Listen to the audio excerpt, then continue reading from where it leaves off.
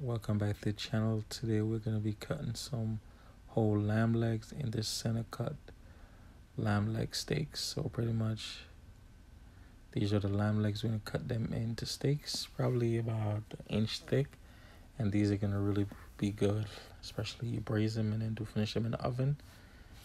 And a lot of people don't like lamb because it's very gamey, but it's very healthy source of protein.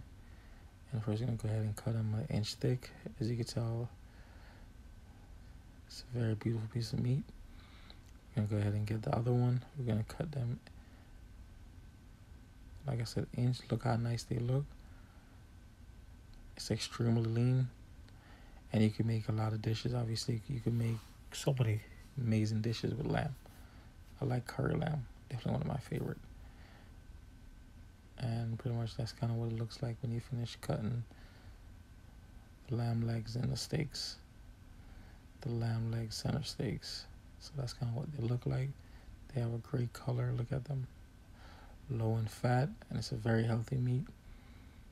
And like I said, it's easier to find the whole leg during Easter time.